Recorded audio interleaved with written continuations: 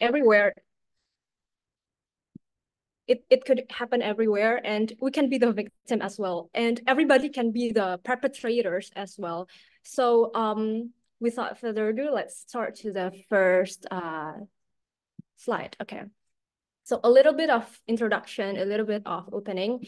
Gender-based violence, or we can call it GBV, is a serious violation of human rights and a life-threatening health and protection issue, and can take many forms such as intimate partner violence, sexual violence, child marriage, female genital mutilation, and so-called honor crimes. Violence against women as violent under four key forms: physical, sexual, psychological, and economic. The fact that currently not only women become the victim of gender-based violence, but also men could be the victim. Okay, so this topic probably can be a little bit like taboo for us, but let's open our mind and share your thoughts about it. I will be gladly listen to what you think about it. Okay, let's start to the discussion topic. Question number one.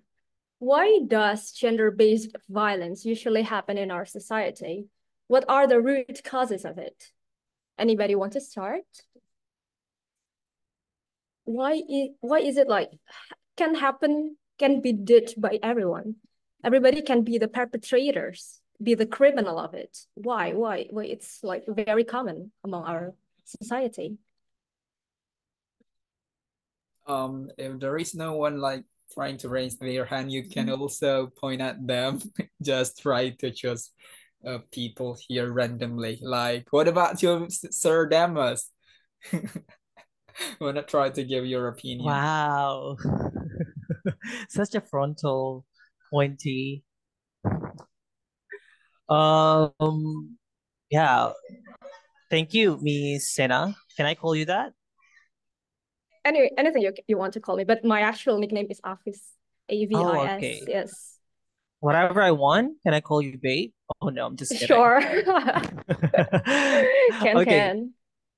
Okay, so I think talking about gender-based violence or GBV, I think it's a very not well-known topic yet because a lot of people are thinking that this kind of topic is very normalized. I think GBV occurs in Indonesia as in many other countries due to complex and also multifaceted or interconnected factors. I think it's important to know that the roots of GBV itself is really like deeply embedded in social structures because also I think there are some of the GBV coming from cultural norms and also economic disparities and power dynamics. For example, like when the issue coming up from the traditional gender roles and norms, because in our society, women and also men are unequal, creates the opportunity for the higher position or supremacy, thinking that the other one is less than the other. This really condition or status quo creates this possibility of having GBV to occur or to happen in Indonesia, especially. Please correct me if I'm wrong. Like, what's that called? Is that what's that called when somebody like calling a women on the street? I forgot the name. It's catcalling.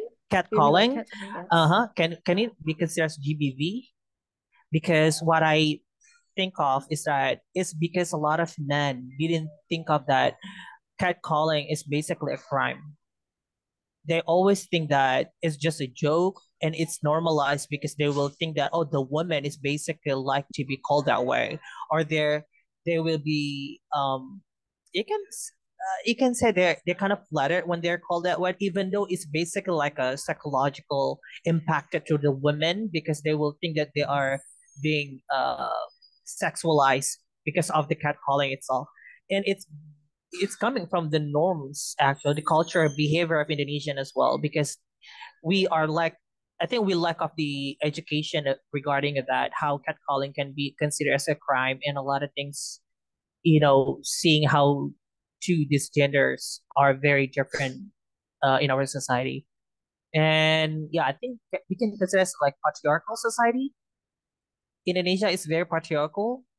Men and women are very unequal, and they comes to the conclusion that man is superpower, like Superman. No, but eventually we are the weakest among the gender because we are very dependent to women, but they don't really want to seeing based on that. And also, I think the economic inequality also bring up about this possibility, and of course, the weak enforcement of laws. Indonesia, catcalling is not really like being regulated currently about that being crime. It also opened up the opportunity. And yeah, social stigma and silence. A lot of people will think of that catcalling is just like a normalized act of men trying to get, to flatter the women, like trying to get close to women, but eventually it's very, very wrong. And of course, uneducated parenthood, I think, also contribute to this kind of gender-based violence because a lot of people do that without noticing how important it is for society to know that. Back to the again to the education issues and so on. I think it's very complex issue if you're asking about the root causes. Yeah, back to the moderator. Sorry for talking too much. Okay, thank you very much, Mr. Dimas. Okay. I think your opinion is very, very exciting. I underline about the catcalling. Is it the GBV? I think it is a gender-based violence as well, because like the men or sometimes women can also be the perpetrators of the catcalling as well, and I think people who do it is like they want to show like superiority over the victim. And sadly, ironically, it becomes like something that is normalized in our people. And that was like very sad. I sometimes being the victim of catcalling as well when I'm like walking around and there's a group of men that was like saying like whistling and so that was like made me feeling very, very disturbed. It makes me scared. It makes me like feeling unsafe and something like that. So I believe that it can be categorized as the GBV as well. And I agree that the gender-based violence can happen in our society, very, very common because of the lack of education to all people. Because like they supposed to our children, they lack the education of like sexual education and something like that. How can you being polite to other people and something like that? And I think this is gonna be something that we're gonna talk later. And yeah, I think that's it. Any other opinion about it? You know, like other GBV, not only catcalling, not only sexual assault, you know, something like forced marriage can also be part of the GBV as well. Forced marriage and then economic violence in the usually in domestic violence, domestic group, something like that, or online violence. It could be part of GBV as well. So are there anybody want to talk and giving the opinion? Want to try to hear from girls office. So yeah, you can choose one of the girls here randomly. Who? Wait. I have to open the girl. I think I would like to call. I don't know, Lutfia Ariana. I just like taking randomly name.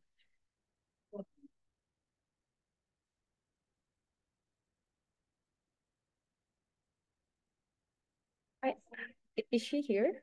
Can I talk? Oh, sure, me too. Thank you. Tell me, sure.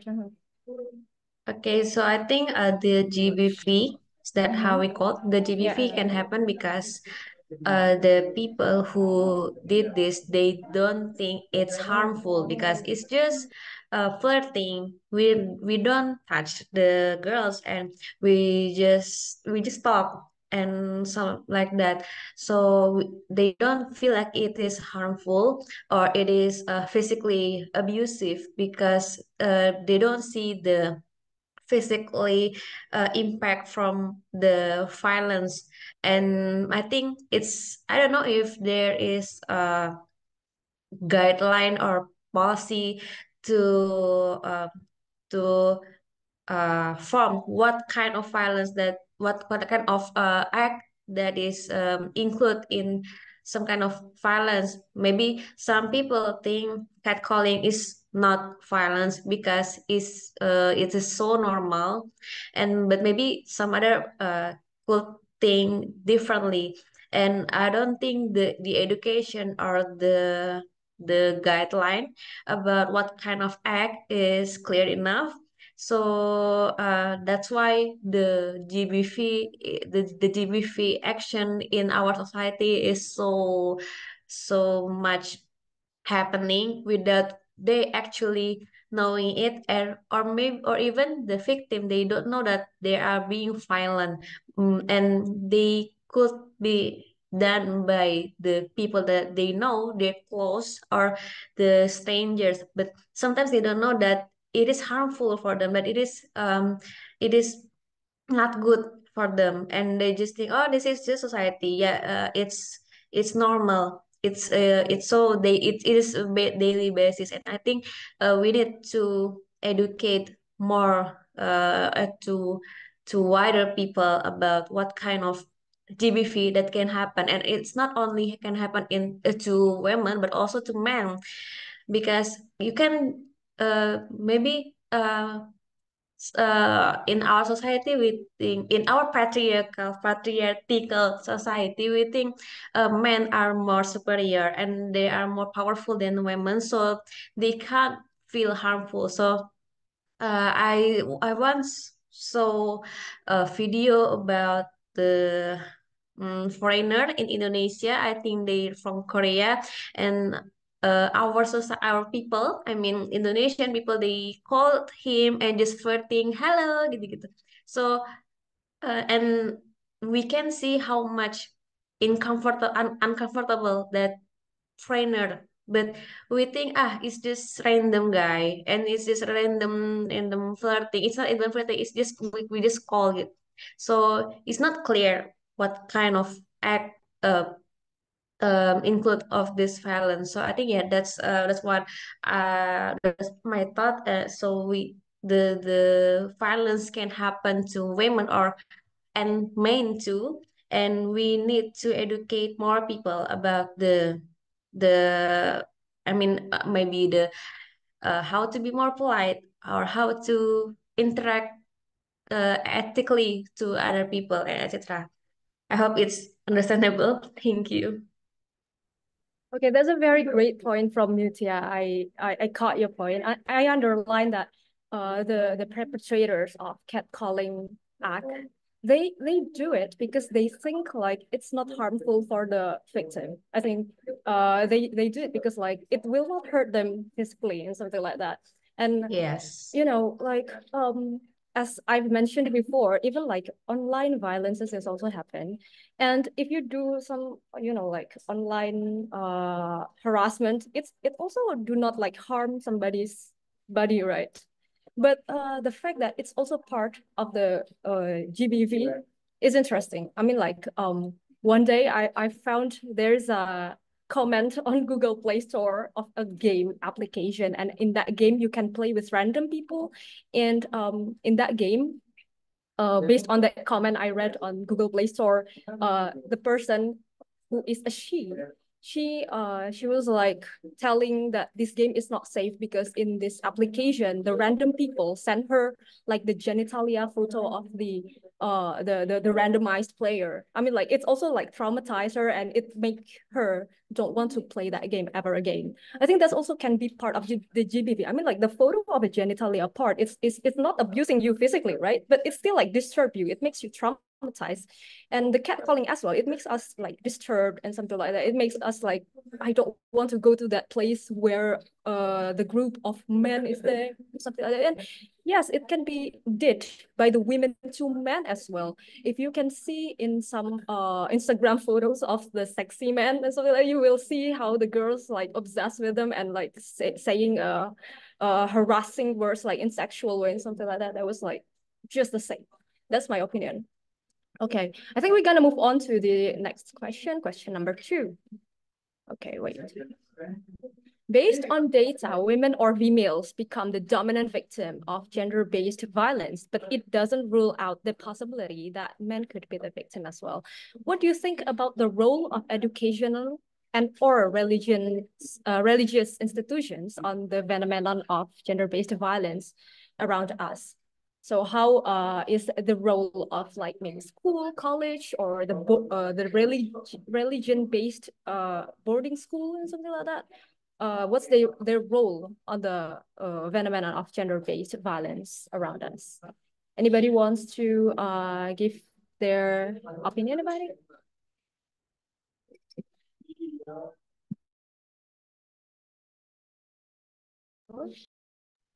Okay, Vin, time's is yours. Okay, am I audible? Okay, so thank you for the opportunity. Yes, I really agree with this. So I think educational and religious institution brings the big role to tackle about this problem. Let me give the example. For example, in the Africa, exactly in sub-Saharan Africa, there are so many young marital age. So there are about uh many many girls who are married before 15 years old. So it means they haven't have a higher education about it. So that's why in their domestic life they usually experience the domestic violence because of the lack of knowledge as well. And also what I want to highlight is some of them don't doesn't know how to get the access for the reproductive right as well. So it is because of uh their age as well, how they haven't got the access in education.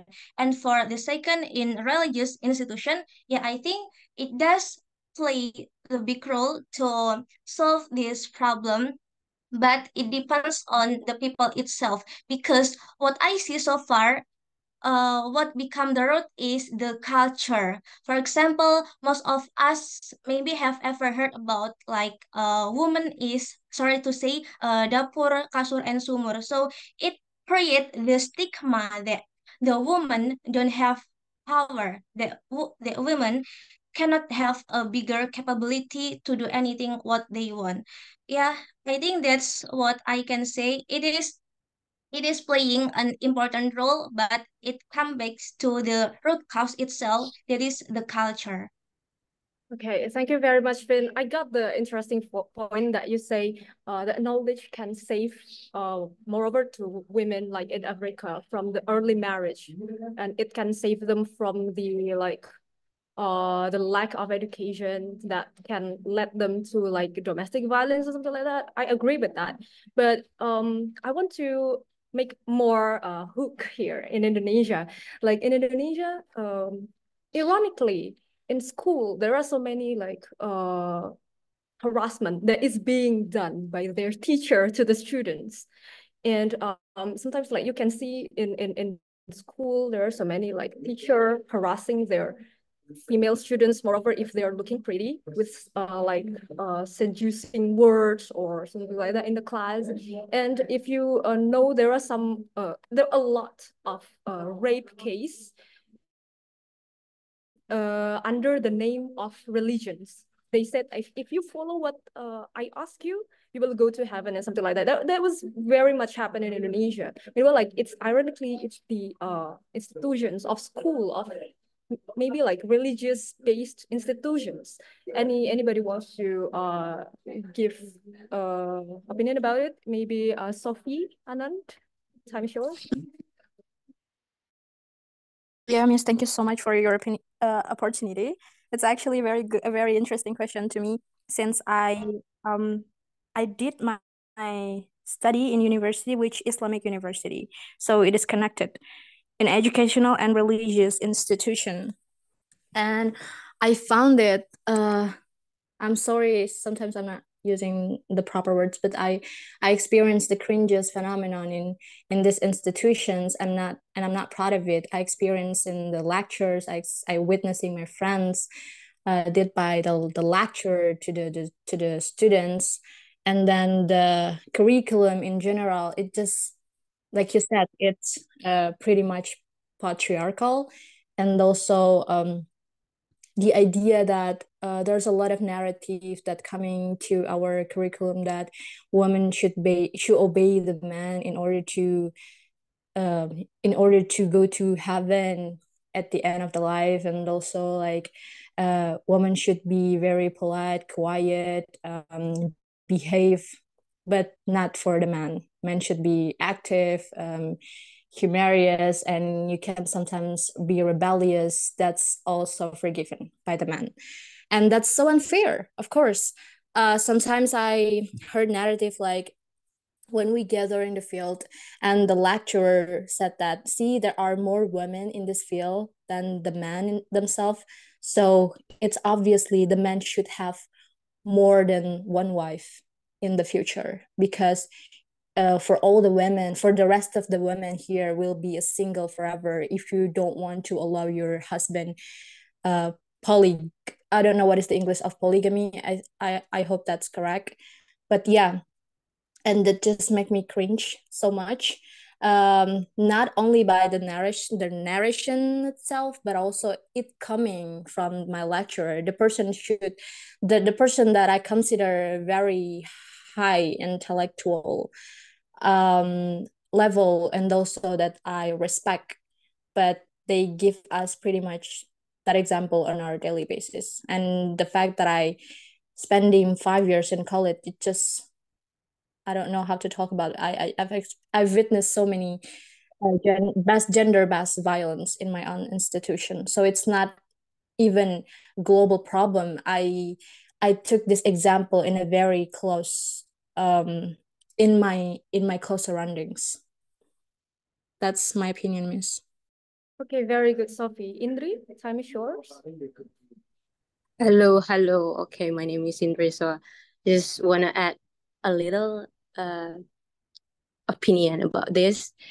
Can you guys hear my voice? Yeah, it's crystal clear. Okay, that's good. Yeah, in Indonesia, actually, the educational institution have started the movements to prevent the GDV. Yeah, just a little thing like such as socializing and putting up posters at schools and also university about the GDV. And it's actually our responsibility also to give awareness to the people around us, because society doesn't have the same perspective on gender-based violence. And it starts from gender discrimination or sexism, and they don't have that awareness about this. Just a little bit experience I have I've done a little research about asking people around me or millennials about the new law, the law TPKS, if you know it. They, if I ask, do you know about undang-undang TPKS, they would not know about this. I have to explain to them about the law regarding criminal acts of sexual violence, and this lack of knowledge result them not knowing that there are some actions that should not be allowed, but they still do it. And like the example, you guys mentioned before, like catcalling, forced marriage, polygamy, and there's a lot of violence that they don't know that actually forbidden. Yeah, that's my opinion. Thank you. Okay, thank you so much, Indri. Henny, it's your time. Okay, thank you very much, Miss, for giving me time my perspective about this question. For me, the role of education is really important for women, especially if they want to get married. Of course, they have to be mature in the age and about their opinion about marriage. and they have to know about a married life or everything. They have to know it first. But we cannot deny that in a village sometimes they like having a like they get married in an early age. It's because of their culture or their mindset. You know, in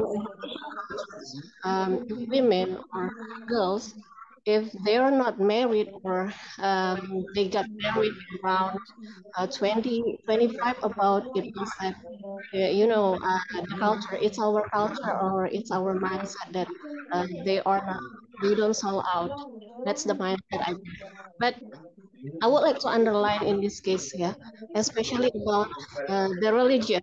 Yeah, I disagree if someone said that, especially because I'm a Muslim. Yeah, I know that in my religion everything is good, but you know, sometimes if it is ruling that our religion is bad or it's not, what is that, it's not illogical based on, but um, because I'm a Muslim, I know the concept is good. Yeah, the concept is good. If you find that maybe in your Islamic boarding school it's not what is it, is not related to your religion or it's not illogical, I guess it's not the religion is wrong, but because of the human. Yeah. Um, I don't care whether you disagree or you don't agree about polygamy, yeah, polygamy, because based on my Quran, based on the Quran that I have read, it is clear that, yeah, in surah, whether you like or dislike, it is the proof that. But there are some surah, yeah, if you wanna do polygamy, there are some rules you have to follow. Not just blame that, oh, every man or every Muslim, yeah, you have to do polygamy. You don't need to blame that. It's not because of the religion is wrong, but the human itself who makes what is that, Islam as a bad in their minds. That's all from my side. Thank you. Okay, thank you very much, Henny. Thank you for the three participants talking for these questions in an order. How can I I would like to underline the point, Sophie. I feel really sorry that if your lecturer like maybe make the girl students in your college feeling like uncomfortable because of the way he act or he said. I can relate to that because I have the same teacher as well when I was in senior high school, but not in a religious context. He's just like very seductive to the girls in my class, including to me. It makes me like feeling really disturbed. Maybe like it's in a school institution. I know how bad it feels like, and uh, I agree with the point that mostly in villages in Indonesia where the women still lack of the education or the awareness of how important knowledge is, then their parents will like pushing them to just get married. You don't need to go to college and something like that. It's very, it's a sad fact because it happened as well in my in my place. Moreover, to the place that is very far away from the city, from the town, in that place, like girls at the age of like 16, 17, 18, after they just graduated from junior or senior high school, even if they're still 15, their parents will like go married and something like that. And the reason why they get married, let their child, their girl get married, it's not because the girl love the man. No, it's not, because like mostly the little girl who is just like 15, 16, 17 years old, who just like graduated from senior high school, there was like not because loving the man, but the parents want to take off their economical responsibility to the girls.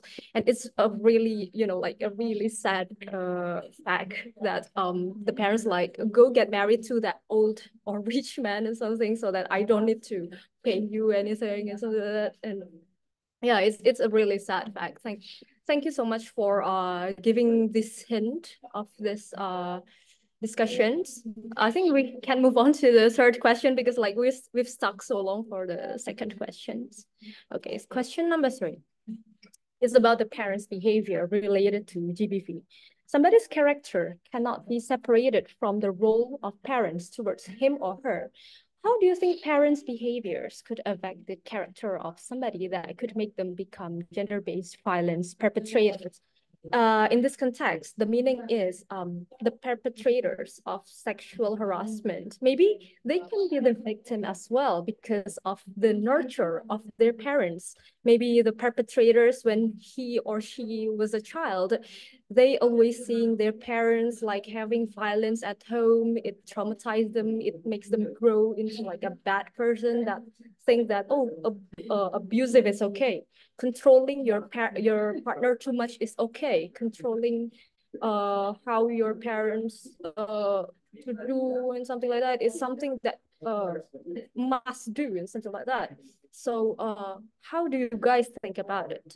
How do you think the parents' behavior can affect the character of somebody that could make them become gender-based violence perpetrators? Because maybe the sexual abuse perpetrators, maybe they can be the victim of their parents as well. Anybody wants to giving opinion about it?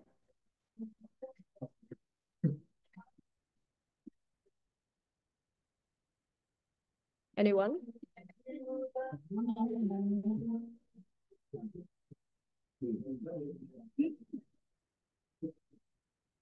You can try to just somebody randomly, Afis. Okay, I will see the participant list. I want to know from, I don't know, Adan Gifari. Let's just like take some random names.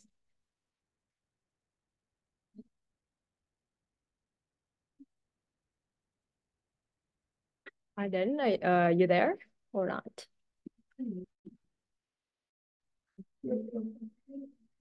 Or what about you, Sir Yanuar? I don't think he's there. Sir Yanuar? Yeah, Yanuar. Let's try to give your opinion about the question that's appear in your slot. Oh no. Just a tough question for me. Okay, but okay, I'll try to give the answer about this question. How do you think the parents? Yeah, for me, from my perspective, I was born in a family who are dominated by a woman figure. I mean, since I was a child, I was grown up by my grandma. Yeah, she took me carefully, and then most of men figure in my family are worker that are occasionally or maybe not frequently give their big their big perspective about the man to me. I think can be actually. I think for me it's dominantly by a woman because when I was child, I was cared by my grandmother, and then the parents is also have their best what is it, their best pengaruh, what is it, their best influence about to us. I think when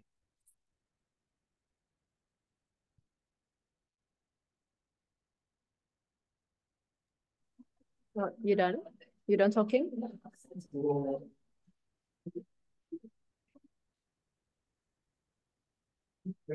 Is Mr. Yanuar done talking? I don't know. Is it? Hello? Okay, I think it's done for Mr. Yanuar. Mr. Dimas, it's your time. Thank you. I think the question is really astonishing, yeah, to discuss because when you're lining up the parenting styles, which probably have the bigger role in contributing to the GBV, then yes, we need to really having this as a touch base, because a lot of people, especially us as a young people, needs to learn exactly what is the good parenting. Because I think Indonesia as well, not only that sex education is important, but being a good parent is also very important. And I think we are very lack of noticing how important being a good parent and implement the good parenting to the children, because some of the people who got married and then want to have children, they can have children but they don't know how to be parents, especially good parents. So let's talk about the parenting that probably can contribute to the GBV. I think in Indonesia, there are several types of parenting which I believe can contribute to GBV, especially when the outcome of the parenting itself makes the children having lack of uh, responsiveness and also clear boundaries, also with the power imbalance about the genders, and or else they will create the gender-based authority, which also will contribute to the gender-based violence. I think one in Indonesia that is most famous of parenting type is that um tiger parenting or authoritarian parenting. I think this is one of the most common or mainstream parenting style that in a lot of Indonesian use, especially Asian countries. And authoritarian parents or parenting style, like often have strict rules and high expectation. When you are Asian, then you will have a lot of expectation. Oh, you have to get this type of high expectation, not only because you're a gender, you're a guy or you're a woman, but it's just like general kids. They will have high type of expectation, and it will contribute to the power imbalances, which contributing to that submissive and supremacy that will come up again with the idea of that speak loud. Oh, sorry. Is my voice too soft to hear? Because I'm in the cafe right now. I'm afraid if I'm talking too loud. Yeah, that's what I believe will be contributing to the inappropriate behavior of the children based on the parenting. This type of parenting usually, let's come up with the example. Yeah, for example, a lot of authoritarian parenting will give the expectation to their children, especially for women. For example, they will put the type of information about how the woman should be like a caregiving personality based. Like if you're a woman, then at the end of the day, you need to know how to cook. You need to know how to be very what is that called? Very loyal to your husband at the end of the day. And you don't need to be very smart, because at the end of the day, you need just to take care of the kitchen. This type of normalized doctrination from the parents contributing to this gender-based violence. They created a submissive type of children, especially women, to be afraid of telling how having a high dreams or just voicing out their notion is basically very important valid. And or else for the guy from the authoritarian parenting, they will create this toxic masculinity type of parenting that men cannot be crying, so you be very tough, you need to be very high, you know that you are very valued. That's the reason why they will have this kind of superior complex issue. Then they will think that other than men, they are less superiors. That's why they created this, the phenomenon of thinking that women is less than men. Because we are from the very young age, we are being taught that that's what you need to be at the end of the day. And I think overemphasis controlling type of parenting contributing this type of result or outcome. So I do agree. I second every opinion that want to emphasizing that Indonesia not only lacks of sex education but also parenting education. And yeah, I think that's really relevant and pertinent Thank you, Ms. Sana, to bring up about how parenting can contribute to the gender-based violence, because that's what it is right now. And a lot of people try to ignore or deny about the relevance among this type of parenting to the gender-based violence. And that's one of the root that we need to take care of. Back to the moderator. Thank you, Ms. Sana.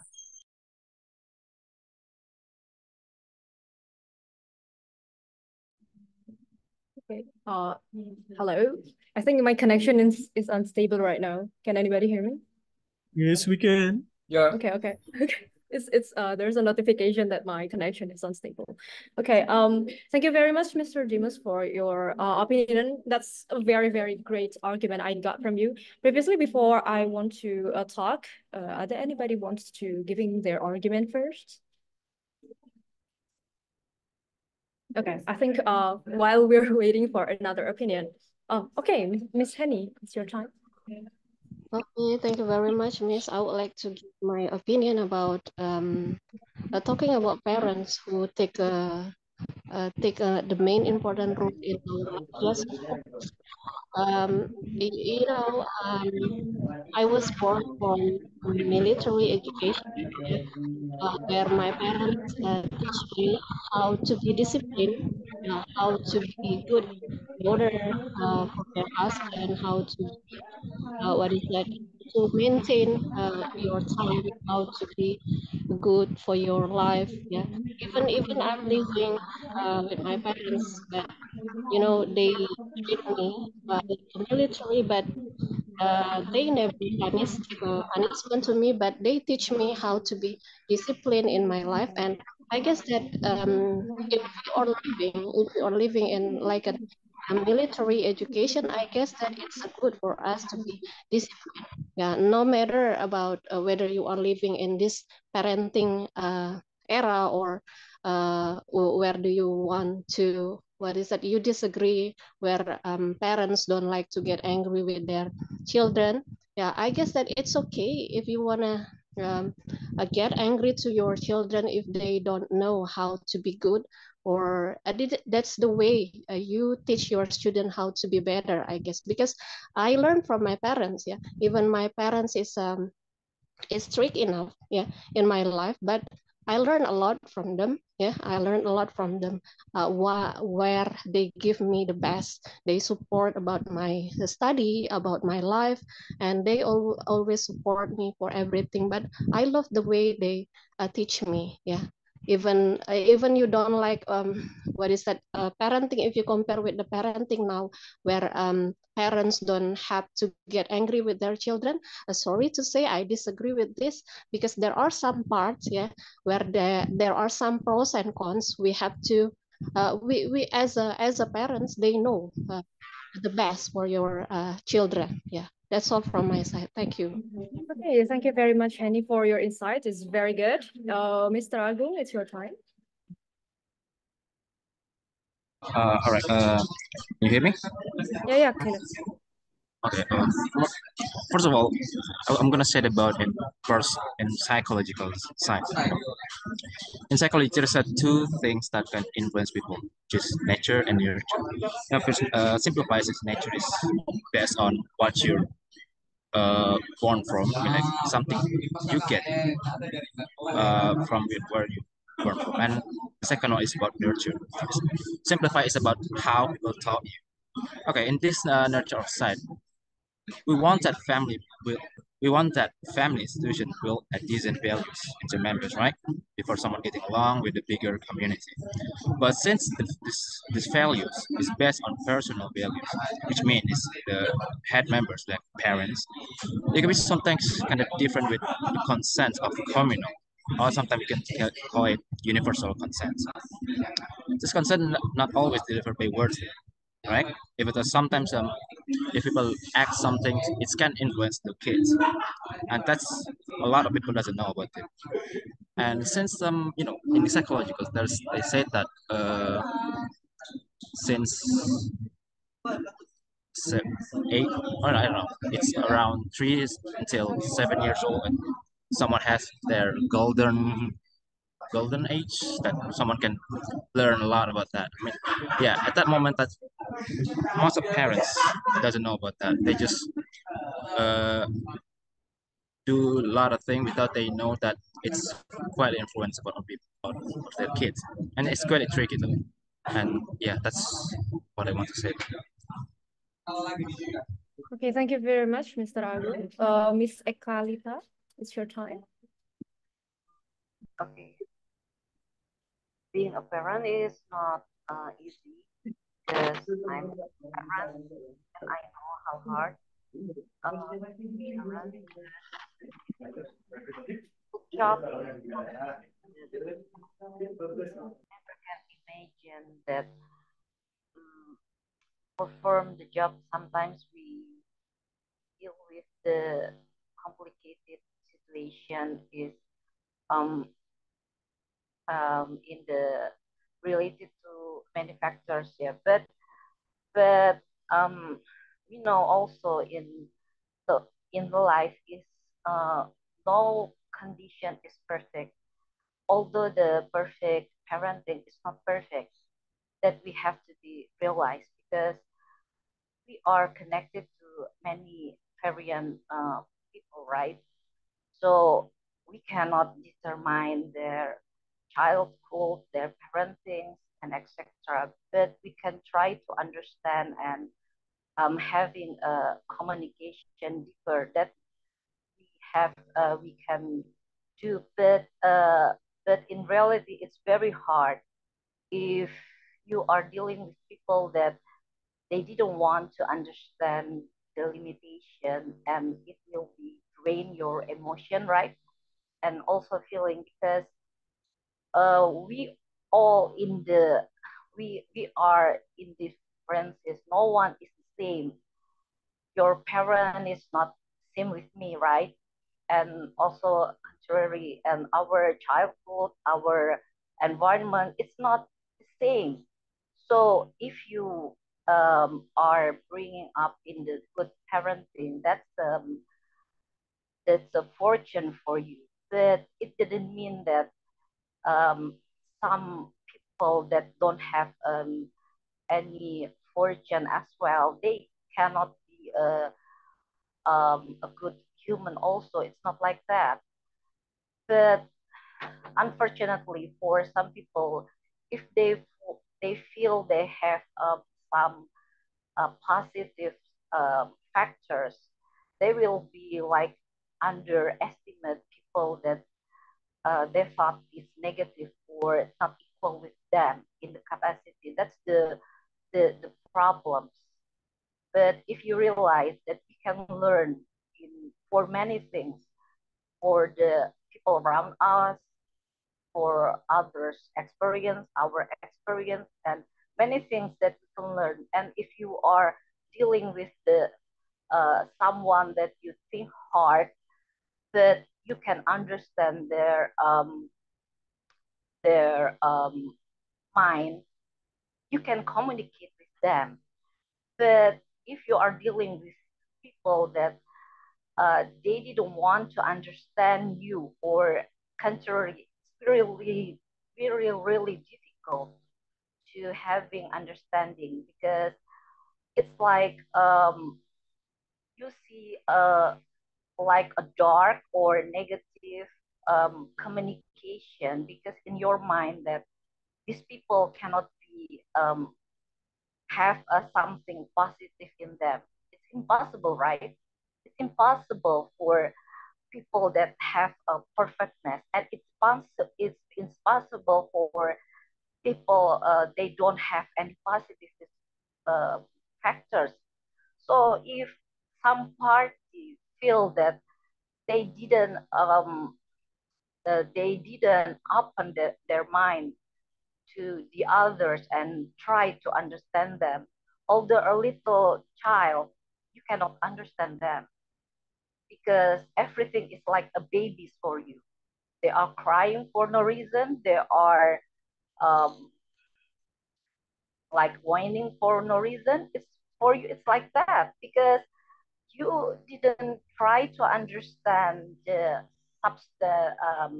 what is something that important in, it's not important, but like connection or lining between the communication.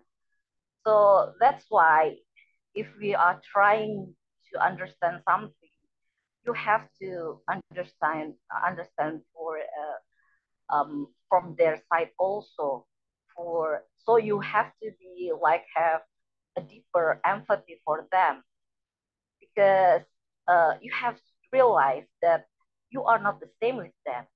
That's the problem. So when you are have a couple or a worker or anything, they will be different with you. They're not the same with you. So you have to like to communication for yourself and for them also. For yourself is your own perception, is like inside communication, but for them it's like outside communication. But the difficult is when you are dealing with the condition that and they didn't want to, not they, but some party didn't want to listen in the real her hearing. Yeah. So they are forcing their mind to you or contrary, and it will be disaster, because like I said, everyone is not the same. So when you want to connect to having connection or communication to people, it's like you have communication with the children, maybe like that in some case, because there is really like a specific condition or what is there. So what I want to try to say is understand everything with the context, not with your own perception. Okay. Thank you very much, Mrs. Ekalita. Sophie Anand, your turn.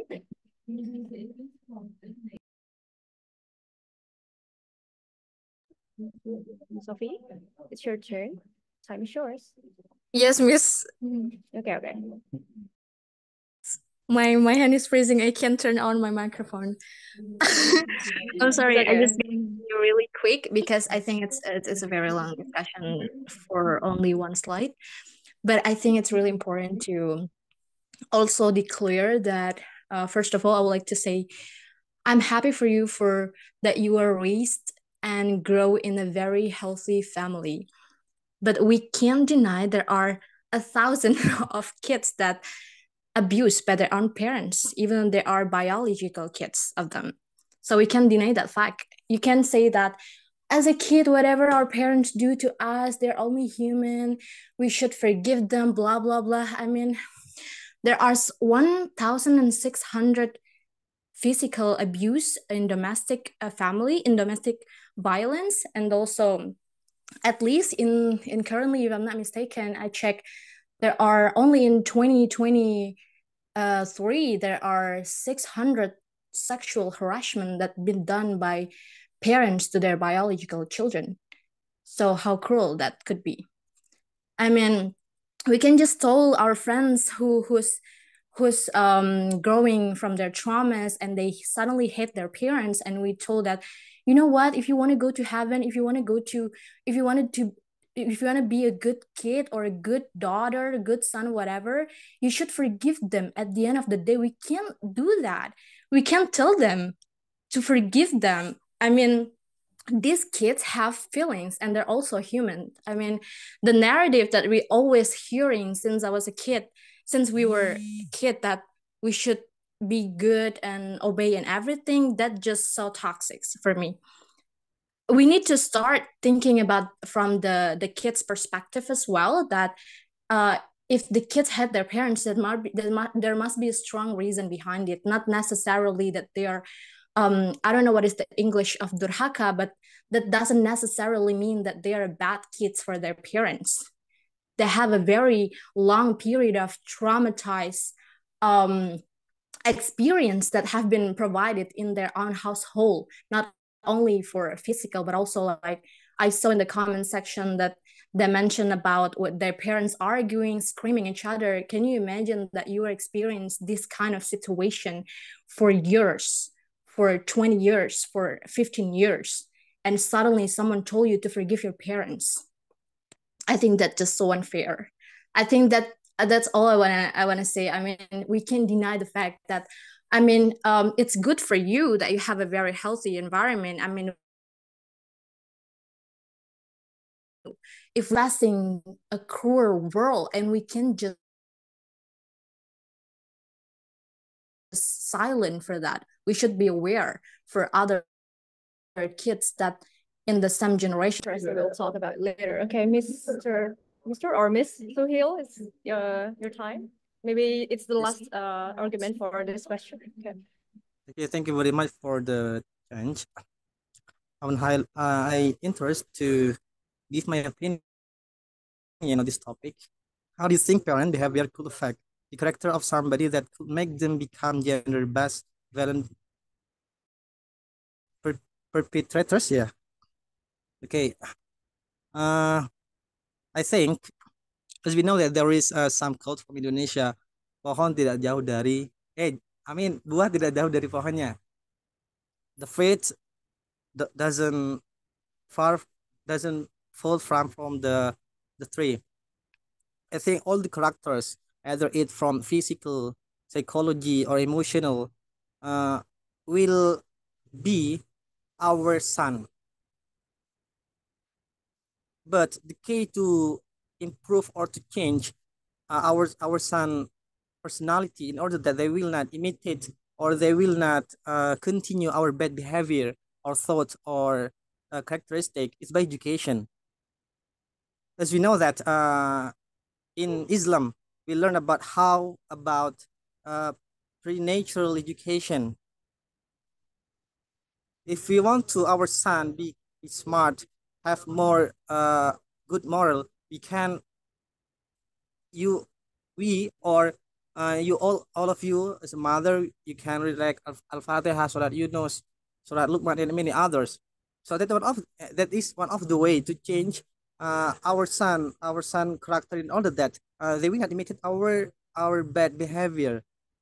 Maybe me myself as a father later, I aware that I have bad behavior when I was young, when I have married with my wife later. So I don't want. I think no one. Maybe I couldn't say no one, but majority of parents don't want to their son join bad behavior or characteristic. So the important thing is parenting. For example, like Lala in TikTok, how they speak Indonesian clearly, formally. I think it's because of her mom. Her mom is Indonesian Indonesian education graduation. Because of his mom, because of her mom, I mean, he can speak. She can speak Indonesian formally. So that the key or the solution is education, but not only education. In Indonesia, no one is, I think, full. There are many people in Indonesia is smart, but the important thing is as our first educational figure, Ki Hajar Dewantara, build or create moral education. It's not only talk about education, but moral education. How we create our son personality. There are many corruptors who are who are smart, PhD, and many others, but maybe I don't know. Maybe they don't have moral. They don't have honest, kejujuran ya. So that the important thing is how we create our son from child, moreover from pre-natural education till they have good moral, I think. Maybe just that for me. Thank you very much. Okay, thank you very much, Mr. Suhail. That was really insightful. Okay, for this question, thank you so much for the participants for this question. There are a lot of people joining to answer this question. Mr. Dimas, Mr. Yanwar, and Mr. Suhail, Mr. Agung, Miss Henny, Ms. Ekanta, and Miss Sophie. Again, I agree that the readiness of a couple to have child is really, really important. The readiness in here, not only the readiness of their education, but also the psychological or mentalities readiness. And one of the most forgotten importance to be fulfilled by couple is economical readiness, because the fact that the problem in economical sector in domestic context becomes the very, very common, very, very main reason of why the violence in domestic sectors are happen. Like maybe the parents, like the couple, they're fighting because they lack of money, and then they like, how do you say, they get separated. And yeah, it's inevitable. There are so many cases that economical sectors become part of why domestic violence it plays a big role in domestic sectors. And I got the point that the nurturing style of the parents can affect how their children's gonna be. For example, for Miss Henny's answer about her military style parenting from her parents, as long as you're okay with it, that's okay. And I got the point that our parents can be a role model for us. And if you see, like, for example, your dad is a very smart person, us as a child, I want to be like my dad and something like that. So many children in this world, like, they see their parents first as a role model. If they're being good, then I want you to just be like my parents, because they're the closest figures around us. And I agree with Sophie's points about that. Be thankful that your parents is giving you a good care, good nurtures. But the fact that thousands and even millions kids out there, they have to face a very unhealthy environment in their family. I mean, it's not only the kids can be rebellious, their parents as well. For example, if like your parents do not fulfill your needs as a child, maybe they don't provide you a good education, or they're not like providing you good food, good nutrition, so that you cannot grow healthily. They do not provide everything you need. They can be rebellious as well. And if you know, like, the cases, parents who don't want babies, and then just like they put the baby away, it's a very clear fact that not only child can be rebellious, parents as well. So a healthy family, it's not only by one side's work, but both child and their parents must doing a good work as well. Okay, thank you so much. We'll move to the next question, question number 4. Okay. What's your opinion about the phenomenon of victim blaming? You know, like, victim blaming is really, really, you know, a very common word that is being used in the context of GBV. Are the perpetrators of gender-based violence always wrong and the victim always right?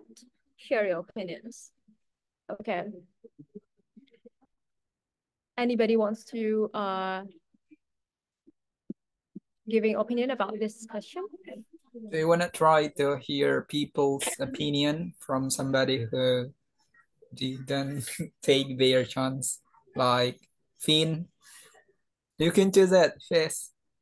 Okay, wait, I'm really confused if I have to, like, choosing. Maybe like Miss Isna Naziha.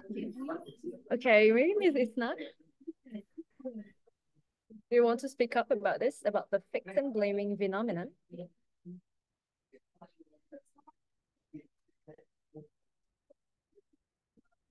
I'm not sure if she's there, or she's there, but I don't know. Maybe she don't know what to talk. Or Ahdan Gifari. Okay, before I will making some hook that the example of victim blaming in the context of GBV, the gender-based violence, is like questioning the victim's behavior, like their clothes or the time of the incident. For example, a man harassing a woman because they wear a short pants or like just t-shirt or something like that, and they will blame them because it's this incident happened. I harassed you because you're wearing such clothes like that. So it's not my fault. That's how victim blaming can be. And or maybe like a girl walking alone at night and they receive some harassment, and then the perpetrators will say, "Don't blame me if I'm harassing you because you're going out alone at night. It's your fault. You're a girl. You should be at home." So it's a very common, like we're blaming the victim with the harassment they receive. And even like yeah, I think that's the argument for me. Anybody wants to comment about it, about the victim blaming? Okay, Miss Sophie again, time is short. Please tell me if I'm speaking too much. I'm gonna stop. It's okay. I'm happy with your insights. Actually, I saw there's no one raising their hand, and I said this is a very interesting question. Like, so why not, right? Yes, yeah.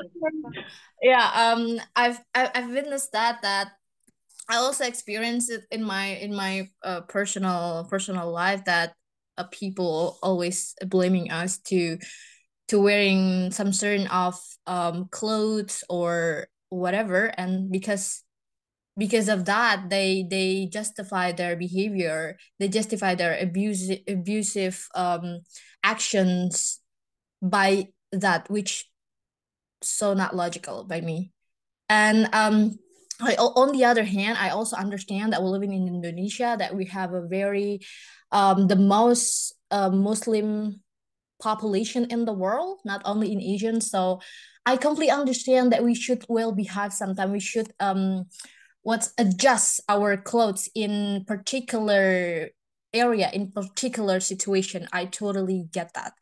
But the fact that there is a experience that I hanging out with my group of friends, and then we talk about this kind of case that, oh, you know what, like a week ago there's a girl who being raped, and it's actually our friend from our campus. Like instead of talking about her condition, instead of talking about like how she's doing now, she's mentality and everything, this guy that one of my friends guy answer and reacted like, yeah, and she's now being so I don't know what is the English, please. She's become a very aggressive woman because of that. You know what? The narrative that if you already touched by a stranger, you become a naughty girl. You know, you label as a naughty girl because you're not pure anymore. Even though that's not her decision to experience that disaster. That's a nightmare for her. We should be very sorry and help her actually. But my guy's friend, only one of the example of most of the guys out there who react the same way, that she's no longer pure because she already raped. I mean, excuse me, this is so crazy. I can't believe this is coming from my close environment, and this is a very common reaction by us, especially in our society in Indonesia, and which very, very sad. I found it. I think that's it, Miss. Okay, there's a very interesting insights from you. I agree that people who blame the victims, not only women but also men, for their clothes they wear, and then like it's okay to harass them because of their clothes. That's a really, really, really a disaster. You know what? One day I found on Twitter there is a community in Twitter, and it's crazy. It's really crazy, guys. You know, there's a community in Twitter that have a fetish of a niqabi women. You know, niqabi women, a girl who like wearing full covered clothes, like they only show their eyes, they have a community who has a fetish on them. That's crazy. And they always say in that community that girls who wear revealing clothes is not appealing at all because we already know their body, so it's not appealing. And those people with this fetish, they thought that the more closed their body, it's make them more mysterious, so it makes me more appealed with imagining their body inside the niqab. That's crazy. That's really crazy. I mean, until in what point we have to cover ourselves, even if we already like covering our full body, they still like thinking dirty things about us and want to harass us. And yeah, that's crazy. I mean, like you should not make their appearance or the time of the incident as an excuse that it's okay to like harass them and something like that. And I agree with the point that sometimes let's take an example that a girl, maybe she was already like being raped in the past, or maybe she's not a virgin at all. So people will think that it's okay like to touch them or harass you because you're not holy anymore, or you're already worthless. You're not a virgin anymore. You've ever been raped, or you've ever having sex with your ex or something. So it's okay to harass you. You're not holy. That's I think that's kind of sick way of thinking, because it's not it's not their again, they're a victim. Nobody in this world, no matter whether they're a virgin or not, they're not deserving a very disgusting act like sexual harassment or sexual assault or whatever it is, or some disgusting words that saying that it's because you're not holy anymore, so it's okay if you're being harassed. That was crazy. I think, yeah, that's my opinion about this the point about the victim blaming. And ironically, the case of victim blaming is still really common in our place. Like if you see so many rape cases that is being uploaded in maybe in social media, in Instagram, something, most of them are people. They're still like blaming the girl or the victim of the sexual assault, and that's really sad fact for me. Okay, wait, anybody wants to give more argument about it? Mr. Dimos in the comment, what really pissed me off when they analogize their criminal mindsets as animal acts. Yeah, I mean, like, we're not animal, like sometimes I actually, how can I say it? Those people who doing victim blaming to the victim, they like making an analogy that us girls are candies. So if we're covered, then there will be no ants will eat us. But if we're open, don't blame the ants to come for you. I think that's a sick analogy, because first of all, we're not candy. And number two, even if we're covered, there are still so many people outside there, sick people having fetish over us. And that's a fact that I found on our society. Okay, Mr. or Miss Ota, your argument? All right, am I audible, everyone? Okay, thanks for the chance given by giving me the time to speak up, because the host called me to speak up.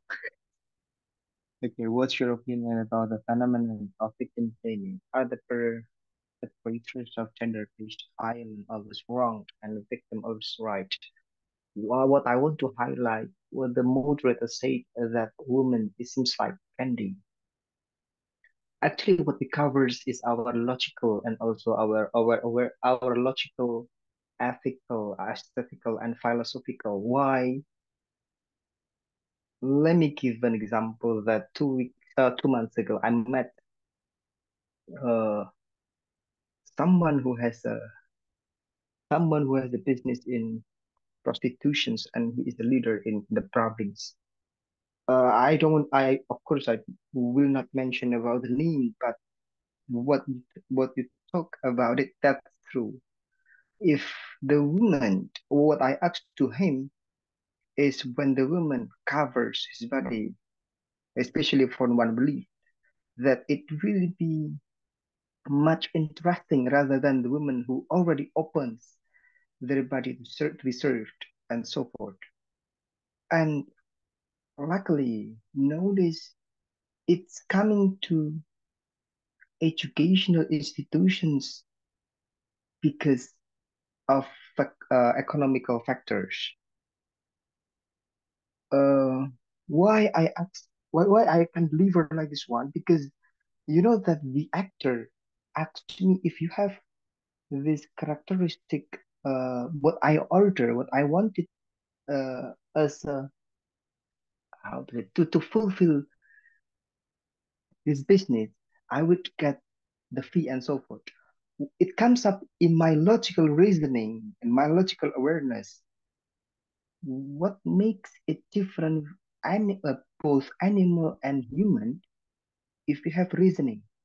That's why I underlined about logical. If our logical is aware, whatever your attributes, whatever the attributes are, whether it is Muslim, Christians, Hinduism, Buddhism, and so forth, as long as our logical awareness is aware, is alive, we don't do that. Why we could go to philosophical reasoning or philosophical reasons, because we live and we love. Not only about personal, maybe it's personal. I do rape, I do sexual harassment and so forth. It doesn't matter for me personally, but why we don't raise up to the next or to the collective wisdom, to the collective environment, because we couldn't live alone in this world. So we, as the in terms of living in this world personally, think about collective life, collective environment in this world. And then aesthetical, go to the aesthetical case is, you know that life is boring, believe or not. That's why somebody needs something new to upgrade it, their life, in order to see interesting point from their perspective. Whatever you're watching, let's say you are watching K-pop, maybe some of them watching because of its entertainment and so on, without blaming each other. If you dislike it, see what they can be influenced by K-pop and Korean. Maybe it's because of culture, language, and so forth. And then for religious case, it depends on the belief. What some people already talked about, it's because of the dogma and doctrine and so on. Yeah, because religions give limitations. We will not forbid what the religious already how to say regulated or obey it as a collective belief. That's why, to sum up, my opinion is logical reasoning, whatever the attributes are. Thank you very much. Without blaming each other, without blaming other belief. Thank you. Thank you very much, Mr. Ota. I think that's a very great argument that you gave, that it's about the logical reasoning. All right. And I read in the comment that about the virginity test in Indonesia. Yeah, I also confused why they still do it in Indonesia. I mean, one time my lecturer in my campus once talked about this, that the virginity test is actually reducing the value of a women. They only put value on women only by their virginity. I mean, we girls, we have so many, potential, and it's not only by our genitalia. Why not you value us from our smart brain or something, or our richness? It's actually, it's my lecturer saying that the virginity test is actually like reducing the value of women. Virginity is also okay. So virginity is also a social contract. Yes. Okay. I think that's enough for this slide. We will move on to another interesting question. Question number 5. All right. How do you think gender-based violence could impact somebody's psychology or mentality? So what do you think will happen to people who experiencing gender-based violence, however it is? I mean, it could be sexual assault, or it could be like forced marriage, or economical discrimination based on the gender or something like that. Anybody wants to giving opinion? What will happen to them mentally? All right, Mrs. Ekalita, it's your turn. Yeah, of course, it will be very influence them to behave with their opposite, because I thought it's gender-based violence. It's like something cruel in the attitude, but it also about the rape and the apa cruel parent to the babies. They rape the babies. I think it's very I didn't imagine the topic is so outrage of the problems like that. I think it's like assaulting or sexual harassment. So I think gender-based violence could impact somebody's psychology mentality. It's from the doers or the victim, or both. It could be both, but maybe like because it's the victim will experience more of it. So what's your opinion about that? Oh yeah, of course. Of course, for the victims, they will be like traumas, right? And they will be think that every opposite will do the same thing with them, right? For the doers, of course, it's like addicted. So they thought that their behave is can acceptable, because I don't know what happening with them. Maybe it's because it can be parenting, but it can be not about that also. Maybe the parent is good, but they can adopt the deeds from the environment, because they have friends, right?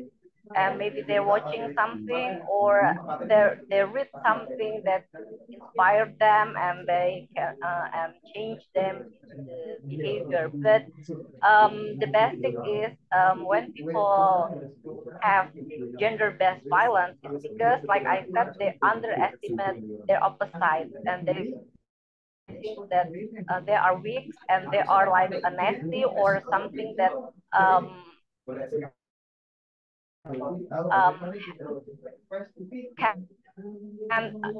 bisa diperlakukan buruk, apa itu sih? Can they Can receive bad. Okay. Yeah, can receive bad behavior because they are not virgin, or their clothes or something else. And sometimes when people teaching others, and they said something like this, that if you see the people that have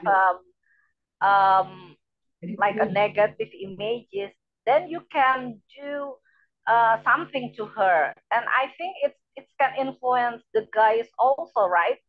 Because in their minds that there is the women is divided because from their clothes or their behavior, but the real is not like that. Because if you have a good religion, you will know that in the Al-Quran say that if you see some women that they didn't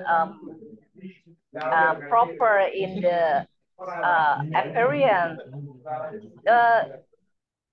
the Quran didn't told you to insulting them, not like that, but you have to lower your sight, right? Don't look at them, and you have to turn off your face. something like that, if you have a good religion. But it's like ambigu when the people have a good religion, but they say you have a double standard for some women because of their appearance. Okay. Thank you, Mrs. Ekalita. I got a very good point from you. Okay, Mami Malona? Or okay. Okay, thank you, Miss. According of the question, I want to share my experience about this. You know, I have a friend who get harassment by his stepfather, and it make he, in my opinion, he chance to be aggressive woman. She like to having sex with many guys, and after that, I think that maybe this is because of mentality after get a harassment by his stepfathers and he get a mentality. But I do believe for the other people with the same what to say same problem, I mean have a harassment by the others, they might be the opposite of the aggressive. I mean, maybe they will feel so frightful for men or something like that. So talk about mentality, it will be different for every person. Yeah. And the other case I ever read that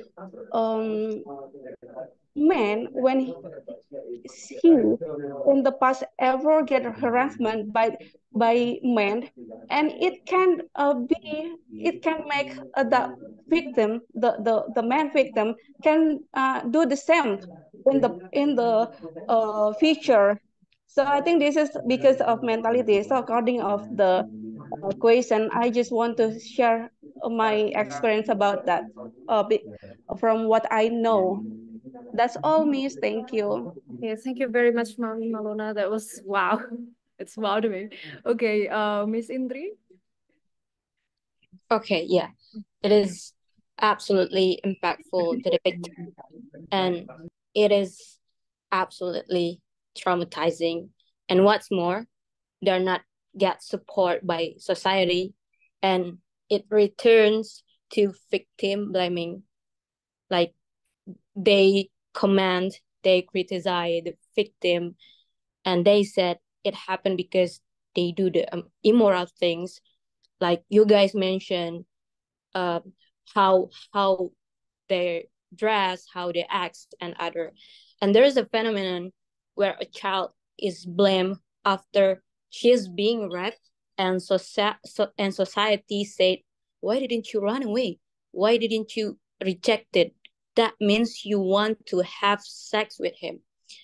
And actually, I just want to share a book that I read. It's about sexual abuse psychology, because I work in sexual abuse and sexual exploitation cases. Because yeah, and from the book that I read, a child who is being raped, they felt like their soul was not there. They imagine that they are above the clouds and looking at the scene. So they felt like that weren't them. So the point is, we cannot blame a victim at all. So yeah, that's all. Thank you.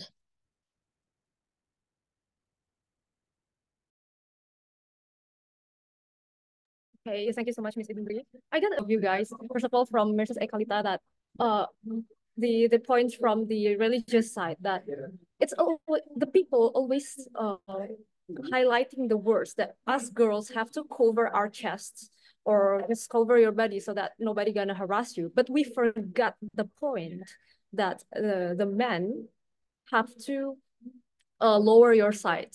And I think that's a very important point, because people forget about it. People forget about it. They only highlight the one that only talk about how women must act, but they forget to tell what the men have to do as well. And they also forget that the word that men have to lower their sides is being mentioned earlier rather than the point that us women have to cover ourselves. And yeah, I think it's just like, you know, both of those points are important, but people are forget about the other one, that the other side, the other people have to lower their side as well. And from Mami Malona, yeah, the past experience of the victim of the sexual harassment or sexual assault, it can, you know, affect differently on every people. Some are traumatized and they become scared of doing new relationship or building relationship. They're scared of that, or it makes them feel like depressed or having a low self-esteem, or maybe like they feel guilty of themselves because they cannot take care of their body or something. But on the other, her friends, that the victim, because like she have ever been harassed by his stepfather in the past, if I'm not mistaken, then it make her become even more aggressive in sexual ways, because maybe in my opinion it because the fact that maybe she thought that she is not, you know, feeling unvaluable because she is already being harassed by her dad, and then it makes her, it's okay to just do it to every man I want or something like that. That was really sad. I feel sorry for your friends. I wish she was in a good health and something. And from Miss Indri, yeah, I agree that the victim is in our society commonly, they are not being supported by our society. They already receiving the harassment, and then on the other side they are being assaulted sexually. And on the other side, the people is trying to make distance with them. They separate this victim from the society, and the victim still have to, you know, like facing bad words from the people, and still have to receiving like bad stigma from the people. And they trying so hard to overcome those things after the harassment. It makes them like, you know, receiving a great and hard life challenges that is being destined for them.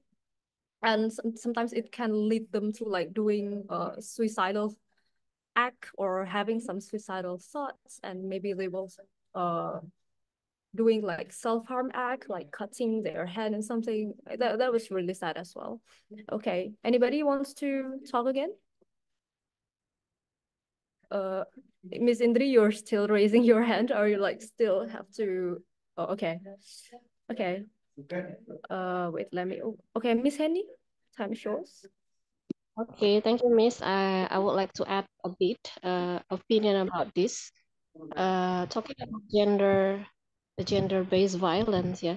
If we talk about gender-based violence, it's done to women or girls. Sometimes had this condition. You know, why it's happened, because there are many what is influence from their family, because they came from low family level, and sometimes they cannot run away from the situation. Yeah, if they yeah, of course it has impact so much for them, especially like in Indonesia. We have so many domestic violence that we have already known, start from teenagers, housewife, especially housewife, where they trapped in a toxic relationship or toxic married life, but they cannot run away from that situation, as we know that they were coming from low level. Yeah, so it's hard for them to run away from that situation once they decide to run away or to get divorced with their husband. They have to consider about their children. They have to consider about their life later on.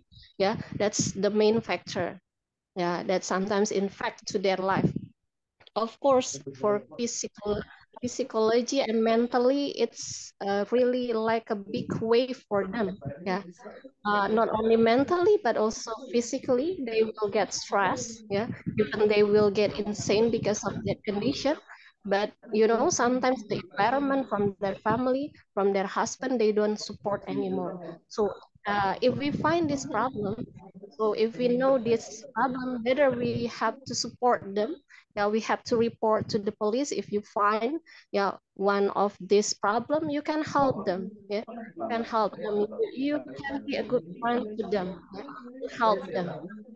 Because as you know that in Indonesia, once they want to report to the, sorry to say, to the policeman, especially for the housewife, the police also get an interview. Yeah, it's okay. This is your husband. You have to understand. You have to, what is that? To be appreciate your husband. You have to follow your husband. And it's not the real answer. It's not the answer for their report. Yeah, as a sorry to say, as a policeman, they help them until we have already known, until they died. They will have they just respond, they report. That's all from my side. Thank you. Okay, thank you so much, Miss Hani. So I agree that ironically, so many housewives in Indonesia, like actually it's not only in Indonesia as well, but like mostly in Indonesia where our conservative people are still there. Um, the housewives who are uh being trapped in such a very toxic relationship, they cannot escape from that life. First of all, maybe like they have no economical independence because maybe their husband like forbid them to work because it's better for you to stay at home, you should not work and something like that, you have to take care of the house and something like that. So they become dependent on their husband incomes and something like that. And yeah, and when the the husband being toxic to the wives, uh in some point the wife cannot escape because of other reasons, maybe like they have child and they're still thinking about how my children gonna be if I divorced. I feel bad for my child if it has no father figure or something, even if the father is toxic, and maybe it's gonna be bad for the growth of the child. But sometimes they still think that it's still better for the wife to stay to their husband because of the children reasoning and something. Okay, I think we're gonna move to the question 6. How do you think we can create a safe space for people from the risk of gender-based violence, both for men or women?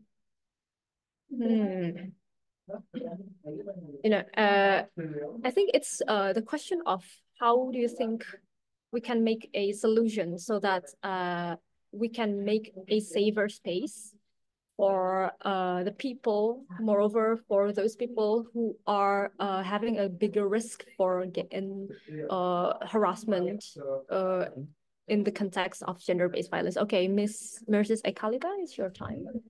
I think it's a little bit hard because it's related to the culture. Like I said, that in the culture that they have like two standard attitude, it's very hard for them to treat women equally.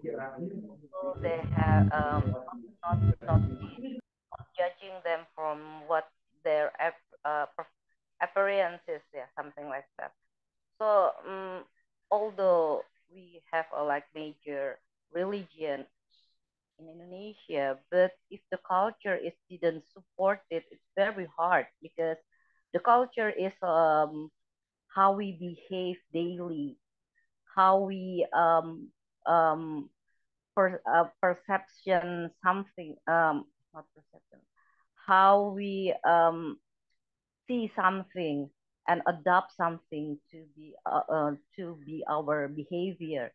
Like if you are in your daily is you always kind with people and respect people, and it will be more easier for you to have a good deed. like I said, maybe you didn't know the Quran, right? But if you in your daily routine you always do the good things, it will be more easier for you than if you know the Quran, but in your daily routine you didn't have that habit. Like I said, in the daily routine you always have to standard, you always underestimate people, although the Quran said you can do things like that. It's very difficult because in your daily routine you just know things that you recognize uh, um, very familiar with you. That's why the culture is the very important um, part, like in the bullying or like a sexual harassment. If you are in the environment that can tolerate that, of course, it's really, really hard for you to defend yourself, right? Because the culture will see that it is a part of the process of your life. It's something that the option that the people can take, because it's like when you are choosing tea and coffee and something like that, or beer, something like that, and it's a option in the menu. So it's very, but if you didn't offering it in the menu, you cannot choose that, right? So I think the education of the characters is more important than the education for what is that, cognitive, something like that. Yeah. So I think maybe we can refer to the Finland um, not curriculum, but Finland education, maybe something like that. So they are appreciate attitude than the intelligence, something like that. Because if you just care about the intelligence, it means that you didn't build the human character, but you build animal characters. Because we can see that how animal can have smart in their survival, right? But they don't have any attitude when they are dealing with many things. They cannot choose. They cannot familiar with the decent things. Yeah, you cannot tell the cat not to touch your mother, something like that, right? Or your sister, or other cats that as you wish. How can you told that? But if your education is like that, then you cannot see people respect others, because you only care about their knowledge and how smart they are, but you didn't care how they treat people, or have a good behavior. Like respect people is more important than the something that maybe you can debate. Yeah, something like that. Because la, like I said, the children needs like role model, right? From their parenting, their environment, their religion as well, and they need something positive to consume. But if they didn't have any luck to have that, then maybe we have to more understanding when they have the limitation and they want to change. But if they didn't want to change, of course, we have to put them as a criminals, right? Because mostly if they are violence others and didn't care, and maybe they are a victim as the first, but and then they will be the doers and they didn't want to change their behavior, they will be a psychopath, right? So to treat sacrifice also, you it's um something that um not it's a different context for what I said. What I said is like some people that they have no clue and then they are bringing up with the negative values, but when they found out it's false and they want to change their behavior, yeah, you can give them the chance. But if they didn't want the chance and they are being a bad influence to the society, of course, you have to be take a boundaries for them.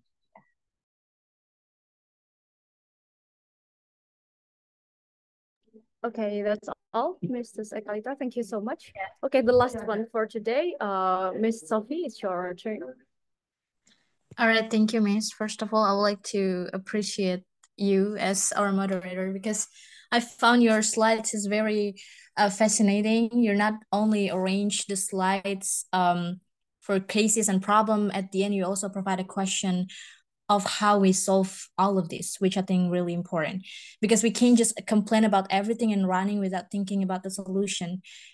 I think we should also stay till the end and thinking about how to cope with or dealing with this kind of situation. And to me, I think I witnessed a couple of differences with what I found it during my childhood environment and my currently environment, which now I live in one of European country, and I found a lot of differences. And I know sometimes when I talk about the differences between these both country, people reacted to, yeah, you're there and we're here. Like you can compare Indonesia and Germany, and I'm just gonna be silent about it because there's nothing I can do. But if you're asking me this kind of question, and the experience that I experienced, I've been here for like 6 months and I never experienced a single catcalling in Germany there or any other sexual harassment. I hope not in the future as well. I'm really hope so, but I'm pretty safe to walking at night or just strolling around the city by my own self, which I found I kind of questioning why there's a lot of there's differences between my country and this country. And I found it. I also witnessing all the guys on my class that they're very they're also asking for our opinion before they're actually deciding something. They're always asking about our consent, whether we're comfortable enough of doing this or not. Which I found it's actually based on the root is based on their family. That's how their parents treat them. That's how their parents raise them, that they should always asking the other person that they're talking with of their consent, of their agreement before they actually doing it. So I know that this is a big problem and it takes a long time to fix this because we already grew in some of us in a toxic family and whatsoever. But I think when we would like to come up with a short time solution, we should strong and we should be strict and strong in terms of our laws, because here in Germany they if you can make people uncomfortable and people call a police related to that, you could go to jail for 2 years without compromise, no matter you're a son of governor, you're a very rich guy, no matter what your background is.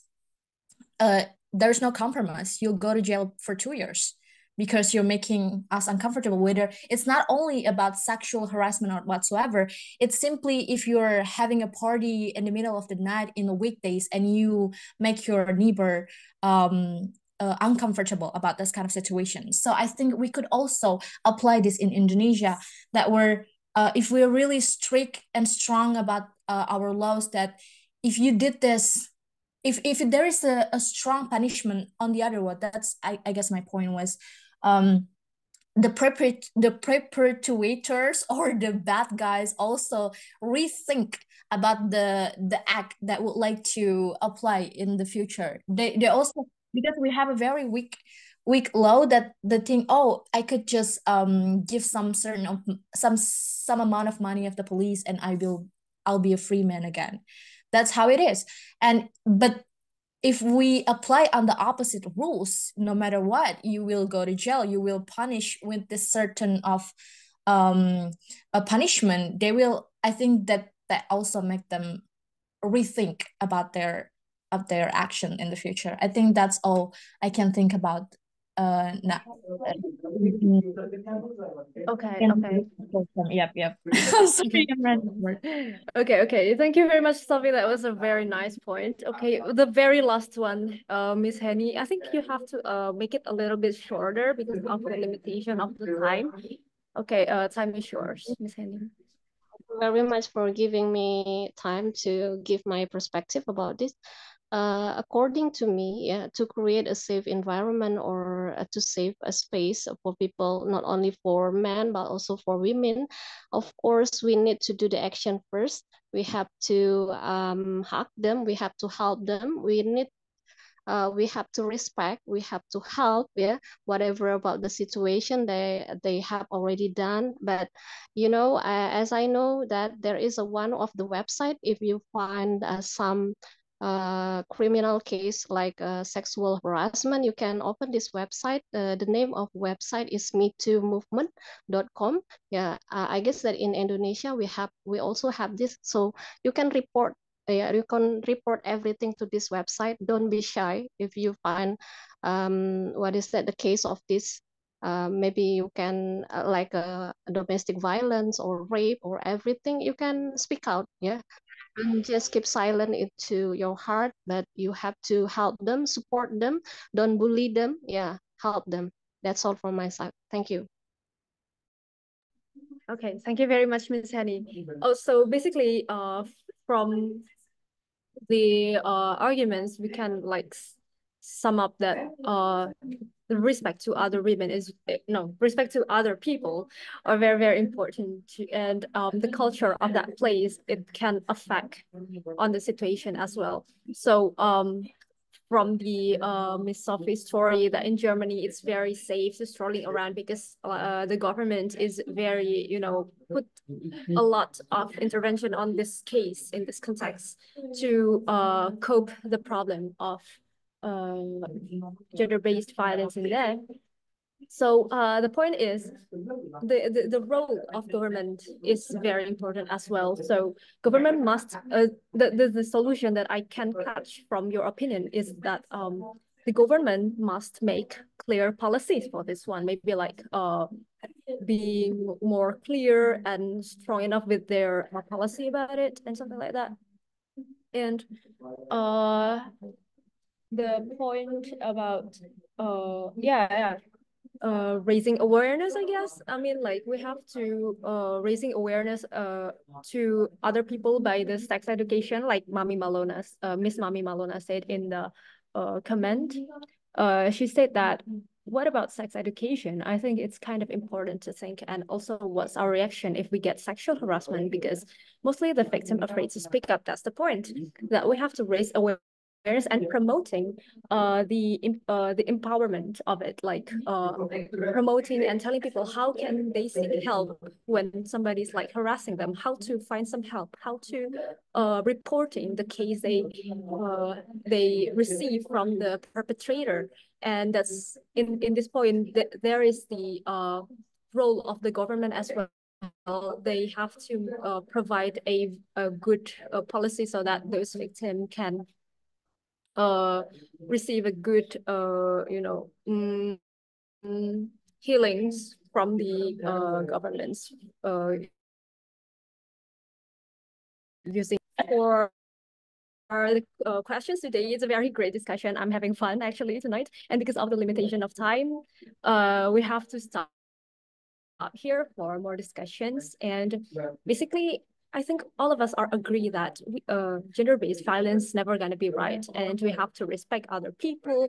And gender-based violence is actually a very complex thing that happened in human society. So even it make some university in this world like making a specific study about gender studies, something like that. Okay, I think that's all for tonight. Thank you so much for the chance for being a moderator tonight, and I will give my time back to Mr. Host, Mr. Iqbal. Oh, finally, it's such an honor, amazing, spectacular, and interesting topic that have been brought here. And a lot of people like try to give their opinion, and yeah, absolutely, like, yeah, it seems like not very satisfied because we just have only like 2 hours to talk about this. Maybe there must be like part two for the next topic. So thank you very much for Miss Alphys, everyone who have been providing their time to join this discussion for tonight. And yeah, for the feedback, I will send it to our group later. And guys, like usual, before we close this discussion for tonight, let's take a picture together. So if you don't mind, please open your camera and we're going to take it.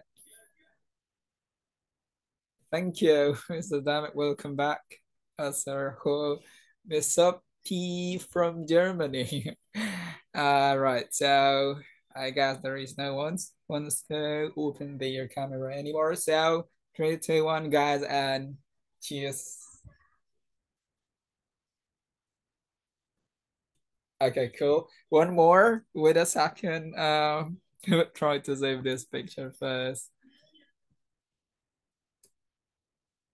Okay. Wait. Oh my goodness. Wait a second. Oh, can you help me to take the second picture? Sir Ota? It's okay.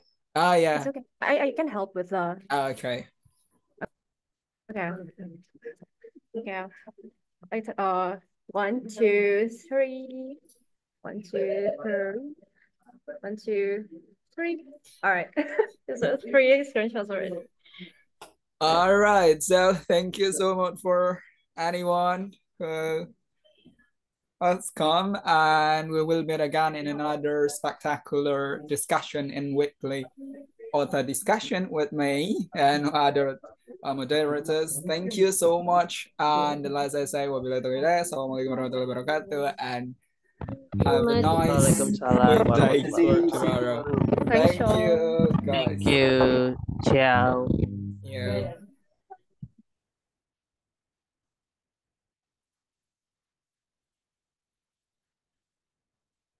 I will leave now, right? Yep.